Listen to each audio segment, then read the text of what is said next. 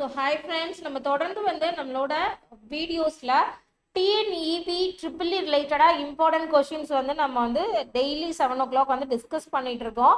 So இந்த TNEB ல இப்ப recent notifications வந்து நமக்கு வந்து upcomingல வந்து waitingல இருக்கு அப்படின்னு தெரியும். So இந்த TNEB fill பண்ணிட்டு இருந்த எல்லா vacancies-ஐயுமே TNPSC தான் fill பண்ண போறாங்க அப்படின்ற notifications-உம் நமக்கு வந்திருக்கு. இன்னும் official declaration of syllabus exam pattern இப்போ எதுவுமே நமக்கு தெரியல. ஸோ இருந்தாலும் நமக்கு வந்து கோர் பேப்பர் அப்படின்றது ரொம்ப ரொம்ப இம்பார்ட்டன்ட் ரைட்டா. ஸோ கோர் பேப்பரை வந்து நம்ம ஸ்கிப் பண்ணாமல் தொடர்ந்து நம்மளோட வீடியோஸில் இம்பார்ட்டன்ட் கொஸ்டின்ஸ் எல்லாமே வந்து ஒரு குயிக் ரிவிஷனாக இல்லை ஈஸி சால்வ் ப்ராப்ளமாக வந்து பார்த்துட்டு போயிட்டே இருக்கலாம். ஸோ இன்னைக்கு உண்டான கிளாஸில் ஃபர்ஸ்ட் கொஸ்டின் பார்த்துடலாம். ஃபர்ஸ்ட் கொஸ்டின் என்ன கொடுத்துருக்காங்க அப்படின்னு பார்த்தீங்கன்னா, magnetic flux has the unit of அப்படின்னு கேட்டிருக்காங்க. ஸோ கண்டிப்பாக வந்து பார்த்தீங்க அப்படின்னா பேசிக் இந்த எஸ்ஐ யூனிட் எல்லாமே வந்து எப்படியாவது வந்து நமக்கு வந்து ஒரு 60 கொஸ்டின் இருக்கு அப்படின்னா அந்த 60 கொஸ்டின்ல கண்டிப்பாக ஒரு கொஸ்டின் வந்து யூனிட் கண்டிப்பாக வந்துடும். ஸோ நமக்கு எந்த யூனிட்னாலும் கேட்கலாம். ஸோ ஃபர்ஸ்ட் நீங்கள் ப்ரிப்பரேஷன் பிகினர்ஸாக இருக்கீங்க அப்படின்னா ஸோ யூனிட்ஸ் அண்ட் மெஷர்மெண்ட்ஸ்லேருந்து ஸ்டார்ட் பண்ணுங்க. ஸோ உங்களுக்கு வந்து ஈஸியாக இருக்கும். ஸோ அது பேசிஸில் தான் இன்னைக்கு வந்து ஃபர்ஸ்ட் கொஸ்டின் இருக்கு. Magnetic flux has the unit of அப்படின்னு கொடுத்துருக்காங்க. ஸோ மேக்னெட்டிக் ஃப்ளக்ஸோட யூனிட் என்ன அப்படின்னு பார்த்தீங்கன்னா வெப்பர். ஓகேயா. ஸோ மேக்னெட்டிக் ஃப்ளக்ஸை வந்து எப்படி கால்குலேட் பண்ணுவாங்க அப்படின்னு பார்த்தீங்கன்னா வெப்பர் அப்படின்றத கால்குலேட் பண்ணுவாங்க. ஸோ இதில் வந்து மேக்னெட்டிக் ஃப்ளக்ஸ் டென்சிட்டி வந்து எப்படி டினோட் பண்ணுவாங்க அப்படின்னு பார்த்தீங்கன்னா வெப்பர் பெர் மீட்டர் ஸ்கொயர். ஓகேங்களா. ஸோ இந்த வெப்பர் பெர் மீட்டர் ஸ்கொயர்னு சொல்லுவாங்க, அஸ் வெல் அஸ் அதே மாதிரி டெஸ்லா அப்படின்னு சொல்லுவாங்க. ஓகேவா. ஸோ மேக்னெட்டிக் ஃப்ளக்ஸ் அப்படின்றது அதோட யூனிட் வந்து வெப்பர். மேக்னெட்டிக் ஃப்ளக்ஸ் டென்சிட்டி அப்படின்னு எடுத்துக்கிட்டோம் அப்படின்னா வெப்பர் பெர் மீட்டர் ஸ்கொயர், அப்படி இல்லைன்னா Tesla. Okay. So first கொஸ்டினோட answer என்ன அப்படின்னா ஆப்ஷன் ஏல இருக்கிற வெப்பர் தான் ரைட் ஆன்சர். ஓகேவா. அடுத்த கொஸ்டின் பார்த்துடலாமா. ஸோ நெக்ஸ்ட் கொஸ்டின் பார்த்தீங்க அப்படின்னா, the synchronous machine is connected to an infinite bus. The armature current change with the field current for the constant real power is அப்படின்னு கேட்டிருக்காங்க. ஒரு synchronous machine வந்து ஒரு infinite busல வந்து கனெக்ட் பண்ணிருக்கிறப்ப ஸோ armature current வந்து changes with respect to the field current இருந்தது அப்படின்னா நம்ம அதை எதில் வந்து டினோட் பண்ணுவோம் அப்படின்னு சொல்லியிருக்காங்க. ஸோ ஆக்சுவலாக இந்த synchronous motor அப்படின்னு சொல்லக்கூடியதுல வந்து it gives the relationship between the IA and IF, அதாவது ஆர்மேச்சர் கரண்ட்டுக்கும் ஃபீல்ட் கரண்ட்டுக்கும் வந்து கண்டிப்பாக அந்த சிங்க்ரோனஸ் மோட்டார் அப்படின்றது கிவ் தி ரிலேஷன். ஸோ இதை வந்து எப்படி மென்ஷன் பண்ணலான்னு பார்த்தீங்க அப்படின்னா terms at the we curve. ஓகேங்களா. ஸோ வி கர்வ்ல தான் வந்து இந்த சிங்க்ரோனஸ் மிஷினோட ரிலேஷன்ஷிப்பை வந்து டினோட் பண்ணுவாங்க. ஸோ ஐஏக்கும் ஐஎஃப்க்கும் உண்டான ரிலேஷன் தான் இந்த சிங்க்ரோனஸ் மோட்டரோட ஆப்ரேஷன். ஓகேவா. So it's in the full mode condition and it could be the off load condition and this will be the no load condition. Okay. So இது பாத்தீங்க அப்படின்னா field current excitations-க்கு முன்னாடி இது வந்து under excitations period, இது பாத்தீங்க அப்படின்னா over excitation period. Okay.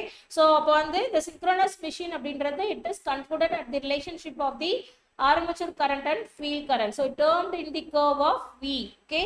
So for the question A is the right answer. Okay va. Note பண்ணிக்கோங்க. அடுத்த question பார்த்துடலாம். A induction motor is operated with the two value of the frequency with the ratio of 1:2 அப்படின்னு கொடுத்துருக்காங்க. Okay. அதாவது induction machine வந்து it's operated at the frequency value of 2 ratio, that is 1:2 without changing the voltage, then the starting torque of the machine of the two cases will be the ratio of அப்படின்னு கேட்டிருக்காங்க. So வந்து induction motor induction மிஷினோட value frequency value வந்து ratio ஃபார்மெட்ல 1:2 கொடுத்துருக்காங்க. So கொடுத்துட்டு that for this ratio what is the static torque will be அப்படின்னு கேட்டிருக்காங்க. ரைட்டா. ஸோ இதுல வந்து இந்த இண்டக்ஷன் மோட்டரோட ஃபார்முலா பார்த்தீங்க அப்படின்னா the torque equation formula for this induction motor என்ன அப்படின்னு பார்த்தீங்கன்னா T equal to, that is torque equal to 180 divided by 2 pi ns into S E squared R2 squared plus S squared into X2 squared. Okay.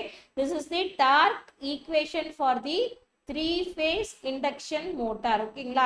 So நமக்கு கேட்டிருக்க case என்னன்னு பார்த்தீங்கன்னா starting dark. இப்போ starting dark அப்படின்றப்ப S equal to 1. ஓகேவா? So நம்ம 1ன்னு conclude பண்ணிக்கிறோம். So there will be the torque is proportional to, the starting torque is directly proportional to the ratio of the voltage and frequency the squared. ஓகேவா? So அப்போ இதில் நமக்கு வந்து ஒரு term என்ன கொடுத்துருக்காங்கன்னா வித்தவுட் சேஞ்சிங் தி வோல்டேஜ் அப்படின்னு கொடுத்துருக்காங்க. அப்போ வந்து இங்கே வோல்டேஜ் எப்படி இருக்குது அப்படின்னு பார்த்தீங்கன்னா கான்ஸ்டன்ட் வோல்டேஜாக இருக்கா.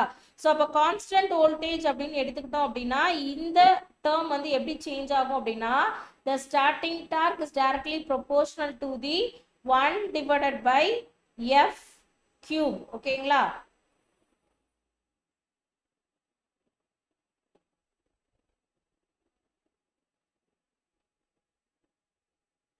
அப்போ இதுக்கு கொடுத்துருக்க என்ன வேல்யூ கொடுத்துருக்காங்க அப்படின்னு பார்த்தீங்கன்னா 1:2 அப்படின்னு கொடுத்துருக்காங்க. ரைட்டா?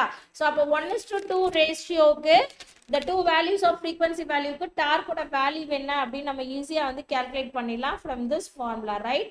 ஸோ அப்போ வந்து TS starting torque 1 and starting torque the ratio 2, that is equal to F2 divided by F1. Okay, the whole power cube. ஓகேங்களா?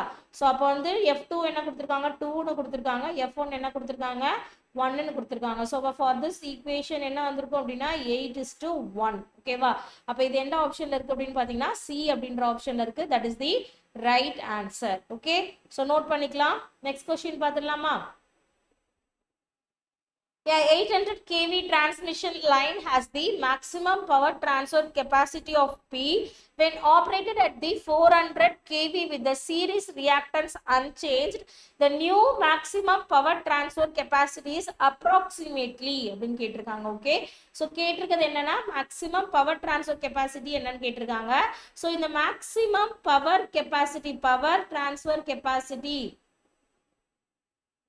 Transfer capacity is directly proportional to the square of the voltage. Okay, so this is the common term of the power transfer capacity and the voltage. Okay, so from this equation we get the ratio of the power value P1 and P2, that is equal to V1 square divided by V2 square. Okay va? So நமக்கு வந்து power transfer capacity அப்படின்றது is directly proportional to the square of the voltage அப்படின்னு கிடைச்சிரும்.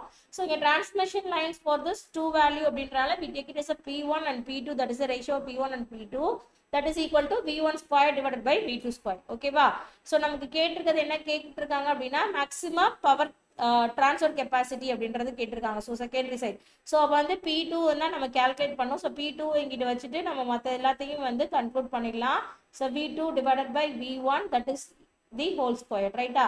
So V2 என்ன கொடுத்துருக்காங்க அப்படின்னு பார்த்தீங்கன்னா 400 கொடுத்துருக்காங்க. ரைட்டா?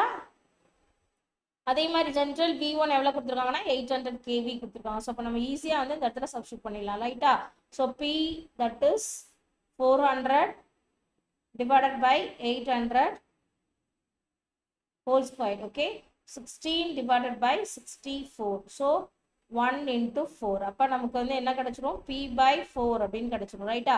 ஸோ அப்போ மேக்ஸிமம் பவர் கெப்பாசிட்டி எவ்வளோ அப்படின்னு பார்த்தீங்கன்னா P by 4. So திட்ஸ் in the option of D. So for the question D is the right answer. Okay, அடுத்த கொஸ்டின் பார்த்துடலாம். The 8085 instruction that doubles the value of the accumulator is அப்படின்னு கேட்டிருக்காங்க. So 8085 இன்ஸ்ட்ரக்ஷனில் அக்குமுலேட்டருக்கு value வந்து double பண்ணுறதுக்கு நம்ம use பண்ணுற instruction என்ன அப்படின்னு கேட்டிருக்காங்க. we have that the value of the instruction is ADD, அதாவது add accumulator அப்படின்றது தான் வந்து பார்த்தீங்க அப்படின்னா it's used to doubles the value in the accumulator. ஓகேவா? for the question B is the right answer. next question பார்த்துடலாம். In delta modulation, the slope overload distortions can be reduced by என்னன்னு கேட்டிருக்காங்க. So increasing தி step size. ஓகேவா? நம்ம step சைஸை increase பண்ணுறது மூலமாக delta மாடுலேஷனில் so slope overload டிஸ்டார்ஷனை வந்து நம்ம ரெடியூஸ் பண்ண முடியும். ஓகேவா? For the question D is the right answer. ஓகேவா? Next question. An amplitude modulation scheme is working with the modulation index 0.8. power efficiency of this modulation scheme is அப்படின்னு கேட்டிருக்காங்க. ஓகேவா? So இதில் வந்து efficiency calculate பண்ண சொல்லியிருக்காங்க. So efficiency of the modulation that is equal to the ratio of the sideband power sideband power to the total power. Okay, so we get the formula for this eta am, that is the efficiency term, mu squared divided by 2 plus mu squared. Okay, so mu அப்படின்றது தான் இங்கே கொடுத்திருக்க modulation inductance. இங்கே கொடுத்திருக்க value என்னன்னு பார்த்தீங்கன்னா 0.8 அப்படின்னு கொடுத்திருக்காங்க. ஸோ நம்ம ஈஸியாக இங்கே சப்ஸ்டியூட் பண்ணிடலாம். 0.8 the whole square divided by 2 plus 0.8 the whole square. ஓகேவா? ஸோ அப்போ we get the value for this 0.64 divided by 2.64. So calculate பண்ணோம் அப்படின்னா 24.24 அப்படின்னு கேட்கும். So efficiency அப்படின்னா terms the represent of percentage. ஓகேவா? So இப்போ it's in the option of A. So 24% அப்படின்றது தான் right answer for this question. Note பண்ணிக்கோங்க. அடுத்த கொஸ்டின் பார்த்துடலாம். The RLC resonance circuit has the resonance frequency of 1.5 microhertz and the bandwidth of 10 kilohertz. If C is 150 picofarad, then the effective resistance of the circuit will be அப்படின்னு கேட்டிருக்காங்க. ஓகேவா? So இதுல இருந்து நமக்கு வந்து first we get the relationship of quality factor. Quality factor அப்படின்றது we get the ratio of the resonant frequency divided by bandwidth. ஓகேவா? So அதாவது வந்து f divided by bandwidth அப்படின்றது தான் quality factor அப்படின்றது denote பண்ணோம். ஸோ என்னென்ன கொடுத்துருக்காங்கன்னு பார்த்தீங்கன்னா f equal to 1.5 megahertz கொடுத்துருக்காங்க. அதே மாதிரி bandwidthோட வேல்யூ என்ன கொடுத்துருக்காங்க அப்படின்னு பார்த்தீங்கன்னா 10 kilohertz கொடுத்துருக்காங்க. அதுலேருந்து C யோட வேல்யூ என்ன கொடுத்துருக்காங்க அப்படின்னு பார்த்தீங்கன்னா 150 picofarad அப்படின்னு கொடுத்துருக்காங்க. So நம்ம easily we get the equation for this என்ன quality factor பார்த்தீங்கன்னா Q equal to F divided by bandwidth equal to 1.5 millihertz divided by 10 kilohertz. So நம்ம இதை calculate பண்ணோம் அப்படின்னா we get the quality factor is 150. ஓகேவா? So அப்போ நம்ம ஈஸியாக வந்து இங்கே என்ன பண்ணிடலாம், substitute பண்ணிடலாம். ஓகேவா?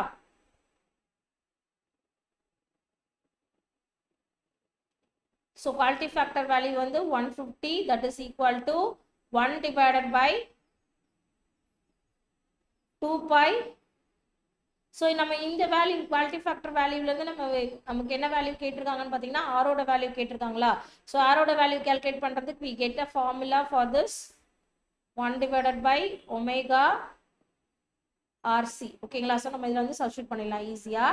ஸோ இப்போ வந்து 2 pi f அப்படின்றது ஒமேகா அப்படின்றது தெரியும். ஸோ 2 pi f ஓட வேல்யூ வந்து 1.5 into 10 to the power 6. அதே மாதிரி இங்கே என்ன கேட்டிருக்காங்க அப்படின்னு பார்த்தீங்கன்னா RC கேட்டிருக்காங்க, R கேட்டிருக்காங்க, C வந்து கொடுத்துருக்காங்க. ஓகேவா? ஸோ அப்போ இன்டூ R இன்டூ C எவ்வளோ கொடுத்துருக்காங்கன்னா 150 picofarad அப்படின்னு கொடுத்துருக்காங்க, -12 அப்படின்னு நம்ம ரெப்ரசன்ட் பண்ணிக்கலாம். ஓகேங்களா? ஸோ இது 150 நம்ம என்ன பண்ணிடலாம், இங்கே கொண்டு போயிடலாம், இந்த R இங்கே கொண்டு வந்துடலாம் கண்டுபிடிக்கிற டேர்மை. ஸோ கொண்டு வந்துட்டோம் அப்படின்னா நம்ம சால்வ் பண்ணோம் அப்படின்னா R equal to 4.71 ohm. ஓகேங்களா?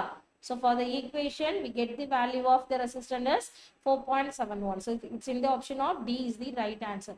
So quality factor value வந்து Q equal to resonant frequency divided by bandwidth. So நம்ம அதில் வந்து resonant frequency value substitute பண்ணி bandwidth value substitute பண்ணி நம்ம quality factor value வந்து calculate பண்ணுறோம். So quality factor value இருந்து we get the formula of Q equal to 1 by omega RC. omega அப்படின்றது என்னது நமக்கு ஆல்ரெடி தெரியும் 2 pi f. So 2 pi f value substitute பண்ணிட்டு R value calculate பண்ற value C value நம்ம கொடுத்திருக்காங்க. So substitute பண்ணி we get the value of R. Okay. So for the question D is the right answer. அடுத்த question பார்த்துடலாமா? In a case of a transmission line production, overcurrent relay is used up to the value of simple, that is 50 kilovolt. Okay va? So it's used under the 50 kV. ஓகேங்களா? So for the question C is the right answer. அடுத்த question.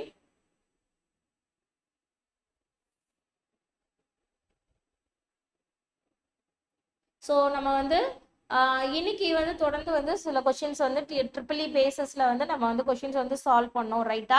So இதே மாதிரி வந்து previous year question பேப்பர்ஸ்ல இருந்து இல்லை இம்பார்ட்டண்டா previous ரிலேஷன்ஷிப்ல கேட்ட questions மாதிரி நம்ம ரிலேஷன்ஸா இருக்க கொஸ்டின்ஸை வந்து எடுத்துட்டு வந்து நம்ம கண்டிப்பா வந்து டிஸ்கஸ் பண்ணலாம். ஸோ உங்களோட எக்ஸாமினேஷனுக்கு வந்து நீங்க எவ்வளோ வந்து தியரிட்டிக்கல் பார்ட்டுக்கு வந்து இம்பார்ட்டன்ஸ் கொடுக்குறீங்களோ ஸோ அதுக்கு அப்படியே 50% வந்து நீங்க வந்து ப்ராப்ளமேட்டிக் ப்ராப்ளம்ஸ்க்கு கொஸ்டின்ஸ்க்கும் வந்து கண்டிப்பாக வந்து இம்பார்ட்டன்ஸ் கொடுத்தே ஆகணும். ஏன்னா வந்து நம்ம ட்ரிபிள் இ அப்படின்னு அப்படின்னு எடுத்துக்கிட்டோம் அப்படின்னா கண்டிப்பாக நம்ம எக்ஸ்பெக்டேஷன் பண்ணுறதே பார்த்தீங்கன்னா நம்ம ப்ராப்ளமேட்டிக் தான் வந்து நிறைய வந்து எக்ஸ்பெக்ட் பண்ணலாம். ஸோ டிஎன்பிசியாக இருக்கட்டும், டிஎன்பிசி இதுக்கு முன்னாடி வந்து ஏஇ எக்ஸாம்ஸ்லாம் நடந்திருக்கா. ஸோ ஏஇ எக்ஸாம்ஸோட கொஸ்டின்ஸ்லாம் கொஞ்சம் எடுத்து பாருங்க. ஏன்னா வந்து இனிமேல் டிஎன்பிசி தானே நமக்கு வந்து கொஸ்டின்ஸ் வந்து ஃப்ரேம் பண்ணுவாங்க. ஸோ இப்போ வந்து அவங்க எந்த மாதிரி பேசிஸில் கொஸ்டின் கேட்குறாங்க அப்படின்றது நமக்கு ஒரு லெவலில் தெரிஞ்சிருக்கும். ஸோ நான் எல்லா கொஸ்டின்ஸையும் கொஞ்சம் ரெஃபர் பண்ணிட்டு உங்களுக்கு சில கொஸ்டின்ஸ்லாம் எடுத்துகிட்டு வந்து நம்மளோட கிளாஸஸ்ல வந்து கண்டிப்பாக டிஸ்கஸ் பண்ணுறேன். ஸோ சில ஷார்ட்ஸ் கொஸ்டின்ஸ்லாம் நம்ம போட்டிருக்கோம். ஸோ அதெல்லாம் வந்து பார்த்தீங்கன்னா டிஎன்பிசியில் கேட்கப்பட்ட கொஸ்டின்ஸ்லாம் நம்ம வீடியோலேயே ஷார்ட்ஸாக போட்டிருக்கோம். ஸோ அந்த கொஸ்டின்ஸும் இது வரைக்கும் பார்க்கல அப்படின்னா கண்டிப்பாக போய் பாருங்க. ஸோ டெய்லி வந்து உங்களுக்கு இந்த லைவ் அப்படின்றது கண்டிப்பாக வந்து யூஸ்ஃபுல்லாக இருக்கும். தொடர்ந்து நம்மளோட லைவை வந்து தொடர்ந்து வச்சுக்கலாம். ஏன்னா வந்து கண்டிப்பாக வந்து அப்கமிங்ல டிஎன்இபில இருந்து கண்டிப்பாக நமக்கு நோட்டிஃபிகேஷன் வந்து ரிலீஸ் ஆயிரும் அப்படின்னு தெரியும். ஸோ இந்த லைவ் அப்படின்றது கண்டிப்பாக வந்து உங்களோட ப்ரிப்பரேஷனுக்கு யூஸ்ஃபுல்லாக இருக்கும். ஓகேயா? ஸோ நாளைக்கு உண்டான கிளாஸஸ்ல வந்து நம்ம மீட் பண்ணலாம். ஸோ தொடர்ந்து நம்மளோட லைவ் வந்து பாருங்க. ஸோ இந்த வீடியோ பிடிச்சிருந்தது அப்படின்னா கண்டிப்பாக வந்து லைக் பண்ணிக்கோங்க. நம்ம சேனல் சப்ஸ்கிரைப் பண்ணாமல் பார்த்தீங்க அப்படின்னா சப்ஸ்கிரைப் பண்ணிட்டு பாருங்க. தேங்க்யூ.